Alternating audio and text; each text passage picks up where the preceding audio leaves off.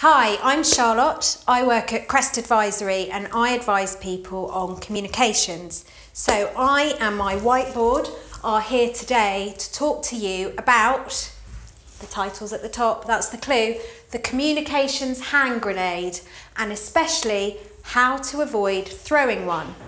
So the subject matter is this, and what I'd like to talk to you about is not letting controversy follow you around. Or you can think about it in terms of neutralising controversy. What I mean is I'm talking about making particularly difficult or tricky or controversial announcements and how you pave the way to doing that in order to make sure that the controversy doesn't follow you around. So if there was one piece of advice I could give you, and that's the piece of advice I'm about to give you, it would be the best way to do this is to take the public with you. It doesn't matter who your audience is. It doesn't matter what your subject matter is. The key to making sure you don't throw that hand grenade is to take the public with you. So your audience might be members of the public. Your audience might be councillors, local MPs, national MPs.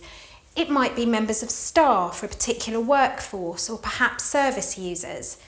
Honestly, it really doesn't matter. The points that I'm about to go through with you still stand.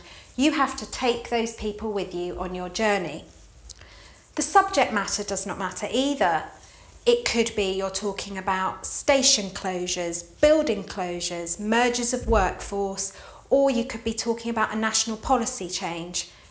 The point still stands. In order to avoid the hand grenade, you have to take the public with you. So I'm going to start off with the kind of easy bit, which is what not to do. It's in red down here. So do not drop a massive bombshell on your audience. It won't go down well. Do not be silent about the controversy. That doesn't work either. And do not try and distract people by talking about something else. Just to paint the picture for you and to demonstrate that it doesn't have to be a big national issue or national announcement that affects the whole of the country, I'm going to give you an example. So imagine a school, perhaps lots of you have got kids at school, and that school suddenly decides to change its admissions policy. The school down the road was going to accept your kids and now it doesn't. But instead of talking to people about that, the school suddenly decides to do it without informing anyone of anything. Well, you can possibly imagine that that doesn't go down well and people are in uproar. But the point is, if they'd taken the public with them, then perhaps they would have a chance of changing that policy without the uproar that entailed. So we've talked a bit about what I'm going to tell you about, and we've talked about what not to do. Now I'm going to try and describe to you what you should do and how you can take the public with you. So moving on, how do you do it? Well, you consult and you engage in order to take the public with you. What does consult and engage actually mean? Well, at its most basic, it is talking to people, it is listening to people, and not just listening, but really showing them that you're listening. And by doing that, you're engaging with them. I like to think about the first date rule. I have to say, it's a long time since I've been on a first date, but I'm fairly sure the rules haven't changed. You ask questions, you listen, and you really listen, and together you talk. The same goes here. You have to listen to people, you have to understand their perspective, and you have to understand where they're coming from. So, you're consulting and you're engaging. What do you do next? You make a plan and you share the plan. Now, at Crest Advisory, we work with a lot of clients who have very sensitive or tricky issues to announce, and understandably, they would be seriously concerned about talking to people and engaging with people and sharing those sensitive or tricky issues. That's fine, it just means you have to set the parameters on a much smaller scale. But you know your parameters, set them wisely. It might mean that you just share that plan and talk to a very small group of people, but it still means that you have to do it. So, I'm going to give you some do nots. Do not hide. No hiding. If you hide away from the issue, it doesn't go away. It simply becomes worse.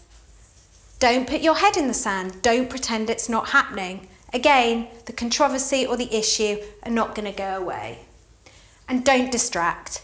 Don't ask people to look at the shiny thing in the corner. The amount of times when a news story is unfolding and you go onto the organisation's website or a particular individual's website and they're talking about something completely different as though that's what the world wants to know about. Don't do that. On to the do's. The do's. Focus on the issue. Face it head on and deal with it. And if you're worried, you can always call Crest Advisory. So, to sum up, how not to throw the communications hand grenade. How to neutralise controversy. You consult, you engage, you listen. Remember the first date? You make a plan, you share the plan. And make sure you share the plan with everyone. What you don't want is your chief executive sending something out on Twitter that is completely at odds with what your press office are briefing to the national media. Make sure that everybody is on board and everybody knows what the plan and the messages are. Consistency is key. So, at Crest Advisory, we've done this before and we're here to help clients and advise you on the best way forward. So why don't you have a look at our website at Crest Advisory and see a bit more about the work that we do. Thank you very much.